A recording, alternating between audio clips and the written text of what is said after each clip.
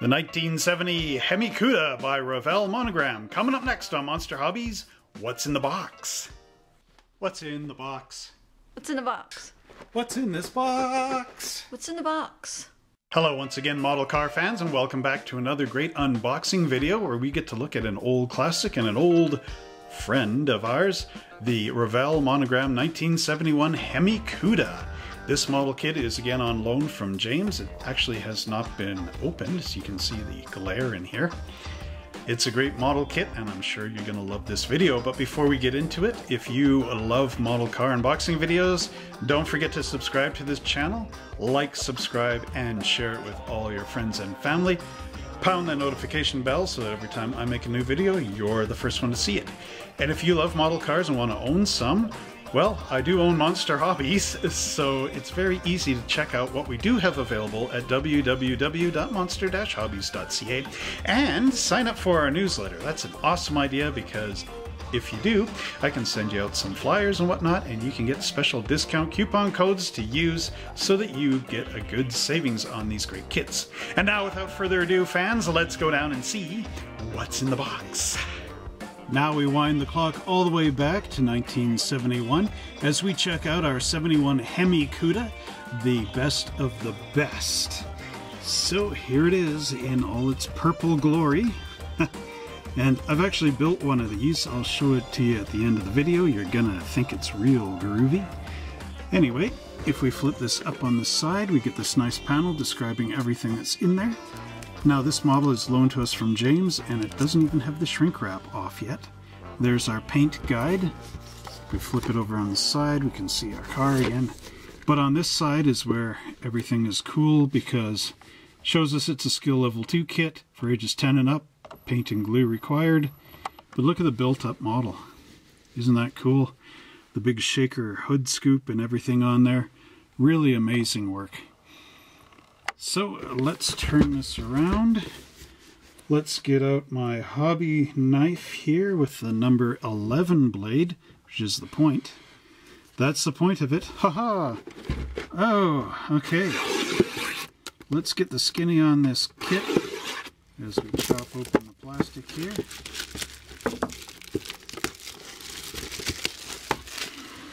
Alright, rock on. Now, I had some trouble with one of these in the past here on my reviews. It doesn't just want to come off nice. This is a big tall box. Come on. There. Alright, so removing the lid, we have white plastic. Now my kit that I had was actually molded in purple. This is a lot better, allows you more color options and choices. So all the white plastic is in the one bag, and then here we have our tires. Now these are the old Goodyear GT radials. So these tires are not accurate to the actual vintage of this kit, which the real tires would probably be Goodyear Polyglasses or Firestones, something like that. There's our chrome components. And here we have our glass, which is just loose in the box, which unfortunately for James here, there's a scratch on that glass. I didn't do it. Okay, there's our decal sheet, and we'll take a look at that in the end. I don't want to ruin anything. Although if you look on the box top, you'll probably see it okay. And then there we have our instructions. So I'll just clear this out of the way, and we'll take a look at our Hemi instructions. Has this ever happened to you? Oh, hey honey, I just came back from the hobby shop. You wouldn't believe what they had. They had this van here that's just exactly the same as how my dad's van was, but it's a Coca-Cola one, and I want to build it, and man, I can't wait to see what this looks like. And then you went downstairs to your workbench. All right, let's see what's in here. Oh, man, this is the worst thing I ever got. Or maybe it went like this. Oh man, this is the best model kit I ever could have got. If you're looking for great model car unboxing review videos, don't forget to subscribe to us over at the Monster Hobbies Model Car Garage, found on YouTube, and I'll leave the link in the description below.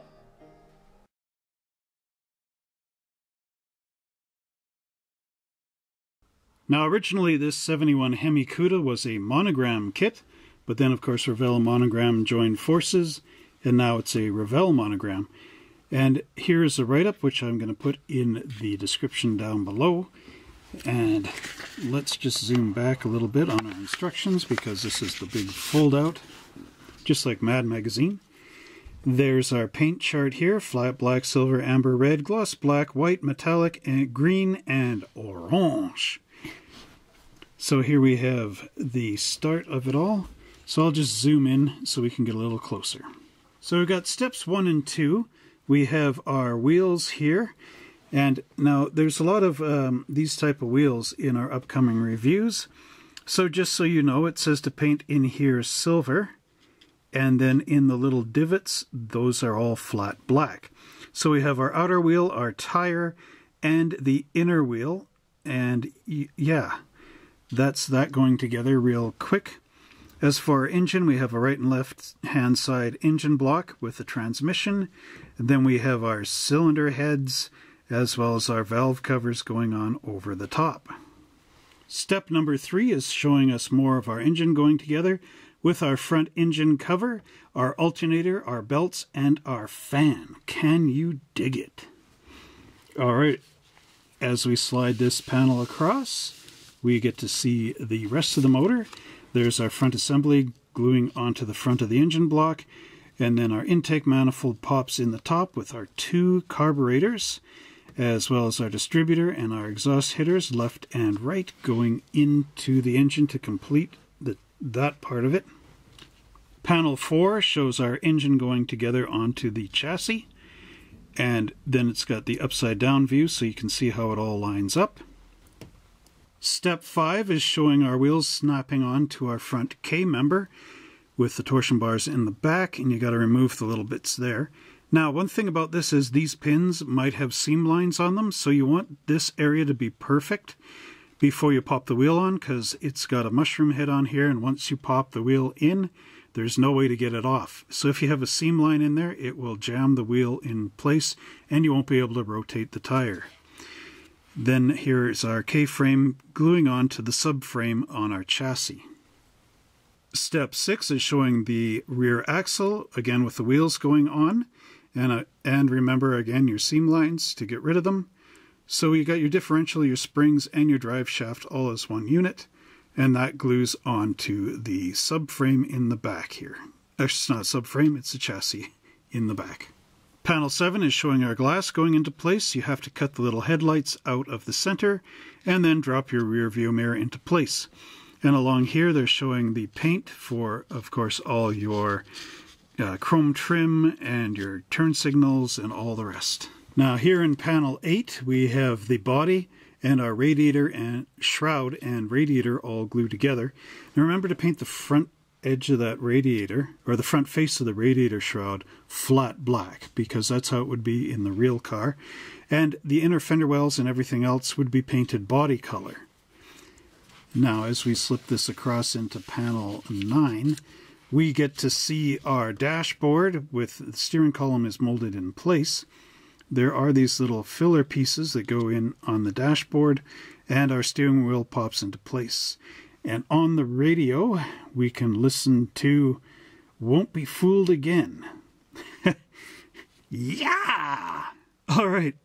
So there's our dashboard gluing into our bucket here with, of course, our shifter. And then if we move across again, we get to see our bucket seats front and back gluing together and then dropping into our interior tub, which, of course, will finish it off. Now our interior pops in here to be as snug as a bug in a rug. And then here you've got to drill out these little holes for our spoiler to go on. And then in steps 13, 14, and 15, as space allows, we've got our taillights popping in from the back here on our panel. And then more snug and a bug in a rug as our chassis pops into our body here. And finally, we have our rear bumper gluing on. Sort of, you got to swing this in around a little bit, and then our license plate will go into there. Now we can get a few panels in here. There is the rear pan being glued up underneath on the back of the body. And then we've got our front grille with our headlight bezels going in, and then our headlights, and these just push in. Remember, it's that waffle pattern, so make sure it's horizontal and vertical and not at any weird angles. Our driving lights pop into the bottom there, and this is how you paint them. So it would be white underneath, I guess, and then the chrome Chrysler, triangle in there, Plymouth. Then we've got our side marker lights that you glue on there, and our vents, and then you can glue in your front grille. You have my permission. There's our front bumper going on with these little driving lights and our license plate. Then the upper radiator hose going in through the engine and up into our radiator, as well as painting your cap and your battery and all that. The master cylinder glues into place. And then steps 21, we've got our louvered window covers going on here, as well as our spoiler into the trunk lid, our right and left hand side mirrors going on, more painting on the water bottle there, and then our shaker hood scoop will all glue together and go on top of our two carburetors. And then you pop in the hood by just gently squeezing those in and dropping them into the slots. And then that is your Hemi Cuda. And that completes our look at our 71 Hemi Cuda instruction sheet from Revell Monogram. Now let's dig on those nice white plastic pieces.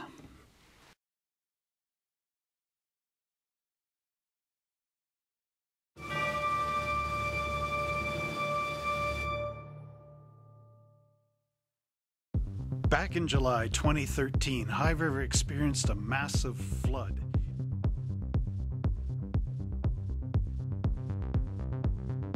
Although many things were damaged and destroyed in the High River flood, we were able to save some of our products. Wait until you see what I have inside the Studebaker. In this video, we will restore one of them as best we can. I'm just going to open up the door here. These all got hit in the High River flood, and I managed to rescue as many as I could. Oh wow, is this car ever dirty? Now there's only one solution to fixing those car wheels, and that of course is repaint. Wow, that car looks so much better now.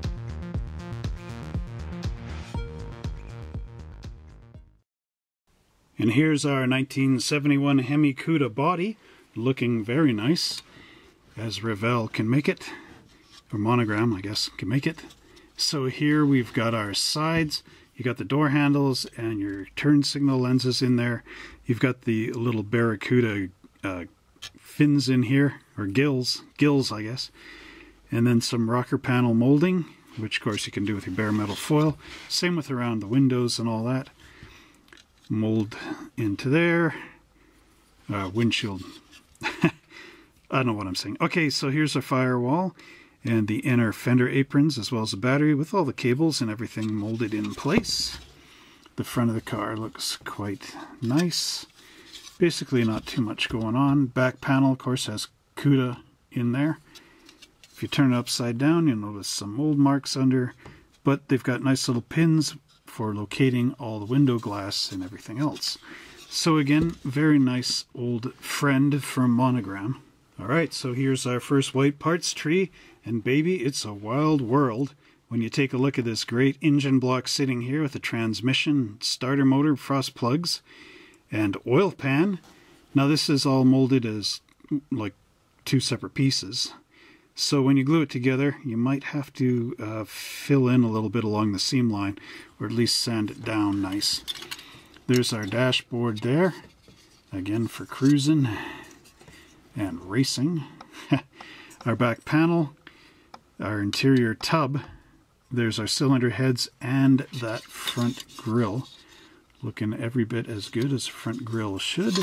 Turning this up, you can see, of course, sort of soft detail on the side panels, but that's sort of customary for a tub. And then our rear seats here and carpet texture. So again, very nicely done, very simplistic, much of the old way that that Monogram designed this kit back in, I do believe, the late 80s. Next up, we have the 3 parts trees that finishes off our white plastic components. So here we have our suspension pieces and part of the engine, our seats and interior bits, as well as the side mirrors, our wheel backs, the filler pieces for under the dashboard, radiator, and our chassis, and then our hood, our shaker scoop, the louvers, and the spoiler. So let's take a look at these a little bit closer. A little bit closer now. Okay, and there we have our underpan detail, as well as the rad support and radiator shroud, fan shroud. I'm making up words here. There's our seats. Look at the nice detail on them. Very, very nice. And again, like I said, I built this before and it does go together well. The only kind of hiccup here is our exhaust molded into the chassis, which is always a trick to paint. But they do come out quite nice on this side. Not too bad on the mold marks. I think it's passable. You won't have any trouble with your interior bucket going all funny or anything, not fitting properly. There's our rear axle as a one piece, which is good for beginning modelers or early skill level 2 type builders. There's our front suspension in there, our fan with the clutch, intake manifold, our front timing chain cover, and our exhaust manifolds. And then we've got our hood with the shaker scoop and the big hole in it. Again, nicely done. Some mold marks under there you're going to have to flesh out with your knife, clean them up. But overall, really good work from Monogram, and perfect again for that beginning model builder. Next up, we've got my favorite parts of all time, and that, of course, is the chrome. And here we have our valve covers in chrome, and then our wheels, and our rear bumper and front bumper, as well as the taillight bezels, or the headlights, I think. Yeah. And there's our 2 super huge carburetors, our rear view mirror, our glass for our side mirrors, shifter lever, and there's our alternator as well as our rear tail lamps. So these, of course, you're going to have to paint with your transparent reds and whatnot, but they do fit in really nicely. Of course, there's our detail on the wheels. Very nice, a little bit maybe soft compared to some other kits. There's some mold marks under here, which of course you're going to need to remove. But overall, again, nice chrome and should fit together really well with the model. Now ordinarily I don't show these 2 pieces together, but there's not much plastic left in this kit.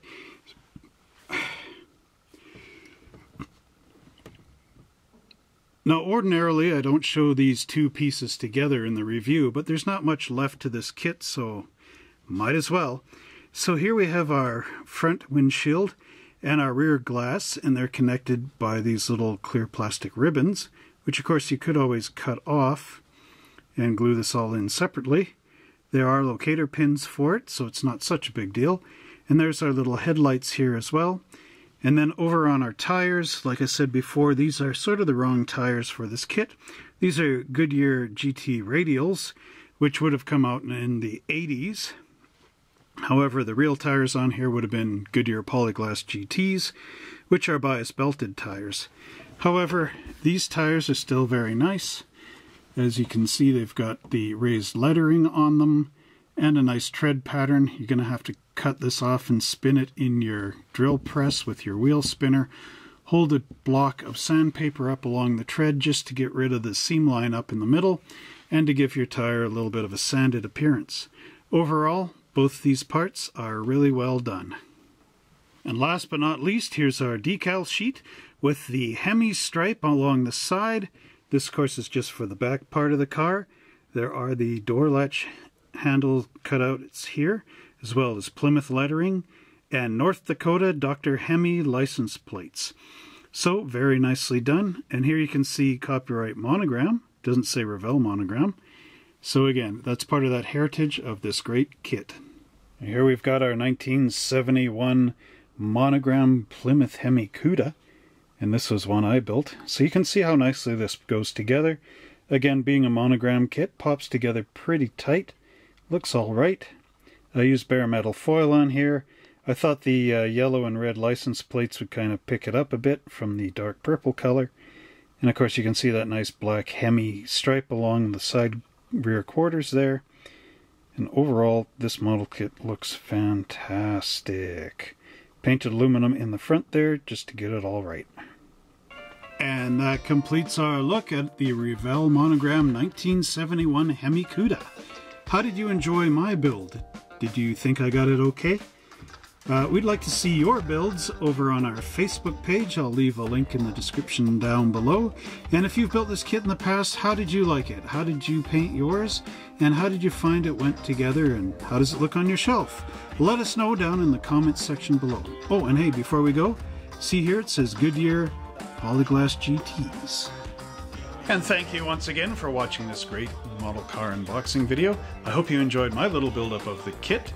And as well as that, if you love these great videos and want to see more, don't forget to like, subscribe, and share this channel with all your friends and family. Pound that notification bell so that every time I make a new video, you are the first to know it. So for the next couple of videos, we are going to have some Hemi Cuda magic and fun. So I hope to see you next week. And if you love model cars and want to buy some of the ones you see on here, well, I don't have everything for sale, and this one's James, so I can't sell it, of course, get in trouble there. But I do have a great selection at www.monster-hobbies.ca, and if you sign up on our newsletter on that website, you can get some great promo discount codes and be aware of everything that happens, like Christmas sales and whatnot. And yeah, all you have to do is sign up, and it's that simple. What else can I say? So until next time, everybody, keep the rubber on the road.